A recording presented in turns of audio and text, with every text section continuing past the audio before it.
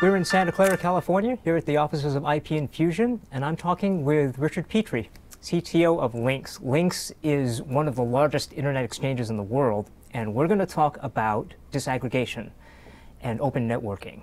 So you've recently done some work with IP Infusion on disaggregation. Can you tell me a little bit about that? Yes, we selected, a number of months ago now, we selected both Edge Core Networks and IP Infusion to run our disaggregated platform to replace one of the peering LANs at the Internet Exchange in London. Okay. And what's the motivation for this? Why would you want to try this? Well, there's two main factors really that are driving this. One is cost and the other one is technology.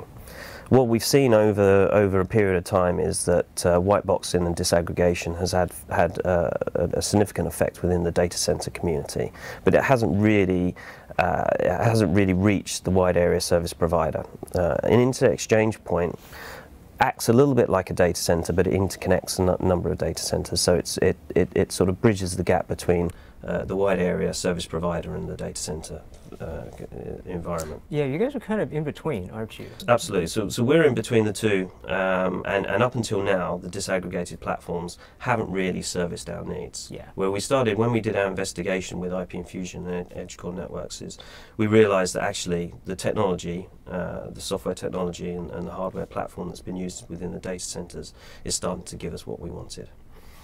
So our main reason for choosing to go down this route was to say, well, can we offer the technology that our members, our customers want at the price point that the market is demanding? And we felt that working with IP Infusion, we could get there. What kind of time frame are you looking at deploying? Like, is this still in the idea stage? No, this isn't in the idea stage. It's quite mature now. So we already have a second LAN within the London, second peering LAN within the London environment. We've set out to target to replace that over the December-January period, December 2017 into January 2018. We've already completed a number of proof of concepts with IP Infusion. We are now just waiting for the final GA code, so the general availability code, and we have Edge Core Networks have provided us with the hardware that's actually in situ in London and starting to be deployed at the sites as we speak. So you mentioned peering LANs. I'm wondering, can you tell me a little bit more about that? I'd like to know more about the architecture of an internet exchange and where these disaggregated boxes are going. Yeah, so an internet exchange is basically a point for networks to come together. Typically, content and access, where they come together and exchange. Historically, that started life as a single location, a single switch. But as the popularity and size of the community grew, that then expanded. As you said earlier, LINX is one of the world-leading internet exchanges alongside two others in Europe.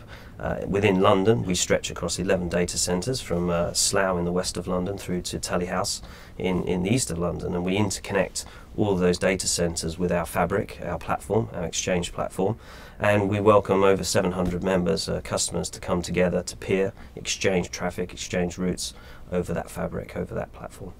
Now, obviously, disaggregation wasn't normally tried before because it's not particularly easy. You need to get the pieces, you need to put them together. Can you talk about some of the challenges of doing this? Absolutely. So, I mean, the challenges really come down to working together in partnership. Traditionally, we've gone to a big network vendor and they provide a one-stop shop. So they will give you everything from the proof of concept, hand-holding all the way through to the testing and the deployment. In the case of disaggregation, we're having to work with Edge Core Networks, ourselves, and IP Infusion in partnership. It's a new type of working. It's something that we've learned as we've gone along. It's something that's been quite challenging. But we think that it's the future, so it's worth sticking with, it's worth going down that route, and we're starting to see the benefits now. And we've got a very healthy relationship with IP Infusion, and I'm sure once we go live and we see the network evolve, that will continue for many years to come. Eventually, down the road, do you think you could do this kind of disaggregated solution on your own? Well, I think there's always going to be a part to play for the for the different participants in the ecosystem. So you're never really going to be able to step away and just be self-sufficient. I think for this type of environment to work, you do have to have strong partnerships. You need to have confidence that you can test. If you're asking for a new feature to come out through software, you need to have a strong test environment that is shared across the three companies. And you have to have confidence that their software developers understand your business need, and I don't see how you can do that with just doing it on your own.